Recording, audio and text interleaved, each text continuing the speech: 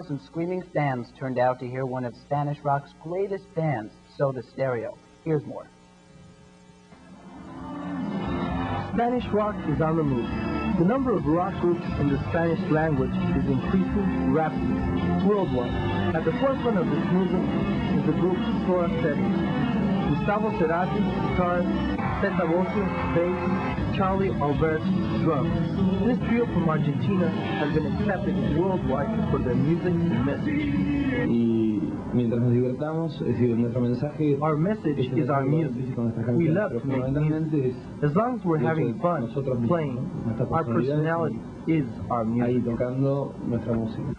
The phenomenal success is evident. After only recording 5 long clips and 1 maxi, in 6 years they have sold over 17 million records. Soda Stereo plays young contemporary music. They experiment, they look for new musical forms, and combine them, making the perfect communication. Latinoamérica, por lo menos Soda. In Latin America, the group is played everywhere except Puerto Rico, which will be playing very soon. In Mexico and Spain, the rock movement is very strong.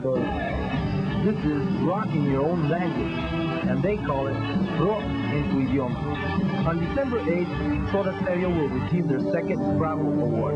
The Bravo Award is one of the most important distinctions in the world of Latin music. Por lo pronto, lo que más the most important thing that's motivating us is the Bravo Award on December 8th at the Palace in Los Angeles.